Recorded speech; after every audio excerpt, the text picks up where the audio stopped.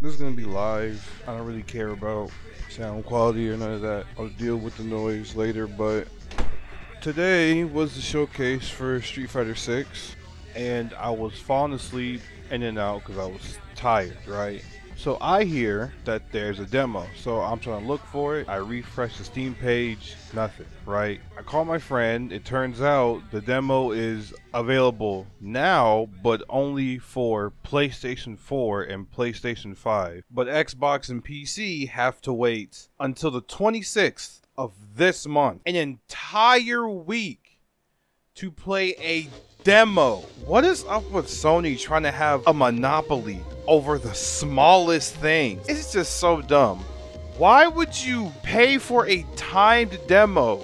Because it's not Capcom's fault, it's Sony's fault, because they want to just dig their grubby fingers and rake everything in because they just want to own every little thing that they possibly can. Like, I'm gonna be honest, I don't really care for 6 that much because it's just not interesting to me at the moment, but I would have liked to download the demo so I could play it so I can see if I like the game or not. Isn't that crazy? TLDR, Sony is corny as fuck for having a timed exclusive demo for the new Street Fighter game.